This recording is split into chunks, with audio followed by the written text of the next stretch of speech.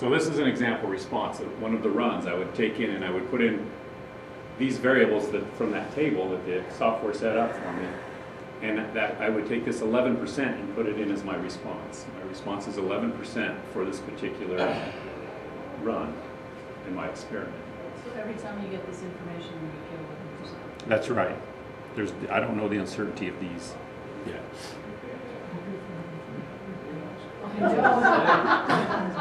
But she's only 30. Pretty good for having 300 cholesterol. Yeah, not bad. But she's only 30. She's lived enough of her body. Yeah. So what matters more, do you think, cholesterol or age? It's probably Probably age. What if you're trying to figure that out? Would you go to that screen and change one thing at a time and try and figure it out? Onesie, twosie, ad hoc. No, I reverse Tinker with engineering. age. Reverse engineering. There you She go. doesn't You know do what she's this. talking about. That's She's what just you're trying to listening. show us. Hey, you know what you're Well, what do you know? Here we go. So totally did teacher code. I reverse engineered it. On your stuff.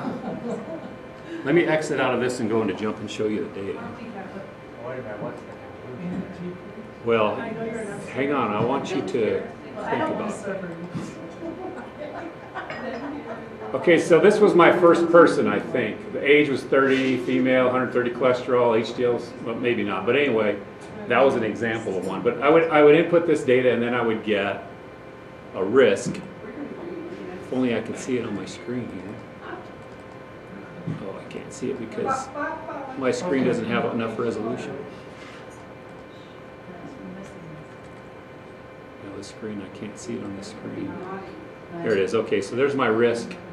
And I would input what I got out of the computer. You put it in there? I put in this, and this, and then the risk calculator for these ones that say 0.003.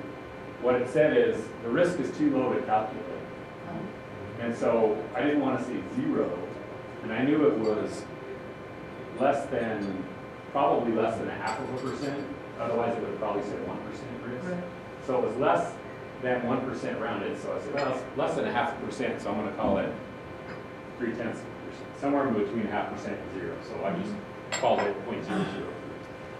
Now remember, I'm How can approximating. that be such a great number in terms of risk when the high blood pressure is so high? Yeah, that is true.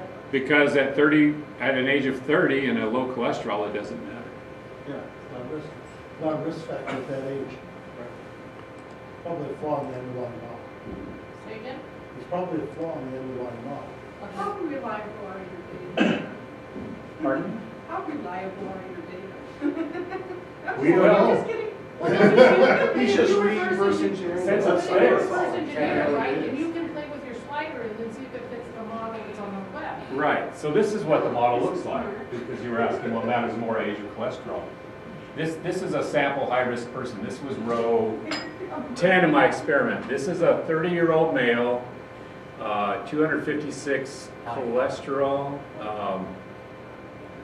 25 HDL, which is really low. You want to be above 40 on that. And smokes, has high blood pressure, and takes high blood pressure medication. So this particular 30-year-old male has a 20% chance of having a heart attack in the next 10 years. For a 30-year-old, that's pretty darn something. So the number on the left, on the y-axis is the factor, the weight.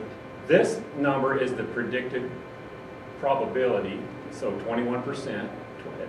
This is the predictor from the website. Okay? And I created the model, and my model said estimated 22%. So it's pretty close. If you just eliminated the smoking, how does that affect the overall output? Well, that's a good question. So let's look at it. This particular person here, if I look at I can look at the effects of each of these variables. This is the effect of age. So, and this is risk. So as age goes up, risk goes up. The steeper that slope is, the more significant the effect. Okay. So what's the third one? This is female versus male. Okay. There's not a whole lot I can do about that. Well, maybe with an expensive surgery. It still wouldn't matter. Even that wouldn't matter because I still have the other genes. Yeah, because you're right? right, you're still. Well, how do we know? Do you have that data or you just hypothesize? I just But if know. you go to training, it'll be more months. We don't Some know. things we just do with our heart. suspect. But what's the third one over? This is total cholesterol, Okay, so what's? and this is HDL cholesterol. So the higher the HDL, the lower your risk of heart attack. But it's not that steep. So, yeah, it looks like total cholesterol. Yeah, the baby. So this matters a lot. Yeah, that's interesting. Smoker, there's your difference in smoker. If I were to be a non-smoker, it would drop down to about 10%. Of course, that's only binomial, but Smoking, yes, smoking Right, and cholesterol. right. That's real steep. Yeah. And being it doesn't tell you how many. So that would be very Right. effective for a doctor trained to convince a patient, change only one thing, stop smoking, and here's how much Yeah. better off you will be. Yeah, and if I were a doctor, which I would not be very good at, I would just tell them to stop aging. Because that would, Stop aging and be a female, stop aging, be a female. or I'd say start being a female, Yeah. yeah. Start being a young female. I don't have any problem telling people that, I guess. I want to see that prescription. Trying to work. You guys are funny. It involves extensive transplants. The author of this slide does not necessarily support the comments from the audience. All right, let me see if I can get that model going. Well, let's do a little more slides and unlock the model. The medication one is basically nil. Right, so the medication doesn't really matter much. Actually, if you do take high blood pressure medication, you're at a slightly higher risk. That's because you need the higher blood pressure. But that also shows, I mean, how high you are on the y-axis Oh, means yeah. it's more important, right?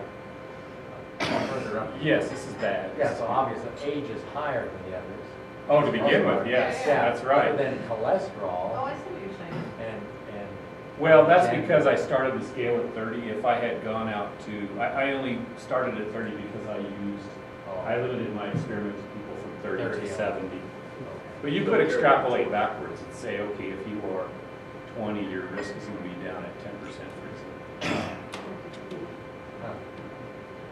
We'll do that. I'll open this profile, hopefully, if I can get this low resolution projector to work with the profile.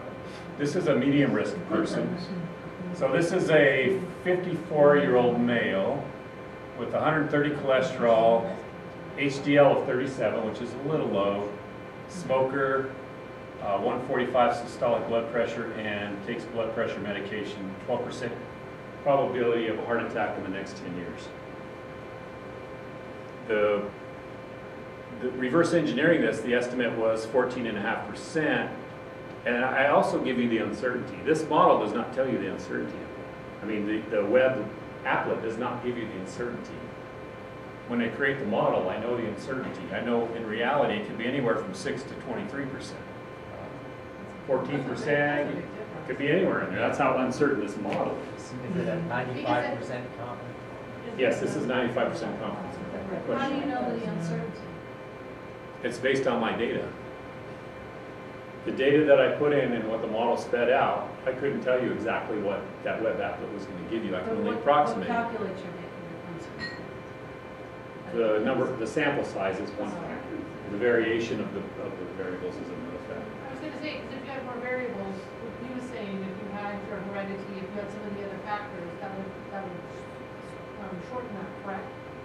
That would tighten up this uncertainty probably. The more predictors I have in my equation, the less uncertainty I have, because I'm using my uncertainty is the signal. I'm separating the signal from the noise. And the more variables I have that give me signal, the less my noise is. You're gonna have to wrangle with newly introduced uncertainty from the additional parameters. Maybe, yes, that's true. Does jump give you the uncertainty? It tells you? That's what this is right here, Usually the uncertainty of the model, of the model. not of the. That web applet does not give me the uncertainty. Yeah, I want to know that. Now, it's interesting, I mean, Don, you're a smoker now, I mean, that's almost flatline there. That's right. So there's, 54, it doesn't much matter, does it? that's right, so you might as well light one up and have a good time. If you're 54 with these particular parameters. Yeah. Well, why wouldn't smoking make this cheaper? Factors out. Always set your score. And I would imagine the older you It's- get, some of those are gonna flatline more and more too. It's probably, You got a pretty good chance of having a heart attack. once you get to the age of 54 and your blood pressure is 145, those are probably the overriding factors of risk for heart attack. So the older you get, the more bad habits you can take on? Yes, that's my philosophy, and also my practice. And there's data to back that up. I need to hurry up so I can get to the bar. It's running a little long here. Okay, we're doing okay on time. Young female. Yeah. And here's a sample low-risk person. So I showed you 3 slides. I showed you a high risk and a medium risk. Yeah, right. Now I'm showing you a low-risk person. How old are they? Can you read that? This is a 34-year-old female with 220 cholesterol. That's a little high, right? Anything over 200, your doctor's beating on you. Yeah. He's up on the pork spare ribs. And then non-smoker with a 110 systolic blood pressure and no high blood pressure medication. This one is one that the Applets said, I can't really estimate this, it's too low. So it was less than 0.5%, or otherwise it would spit out 1%.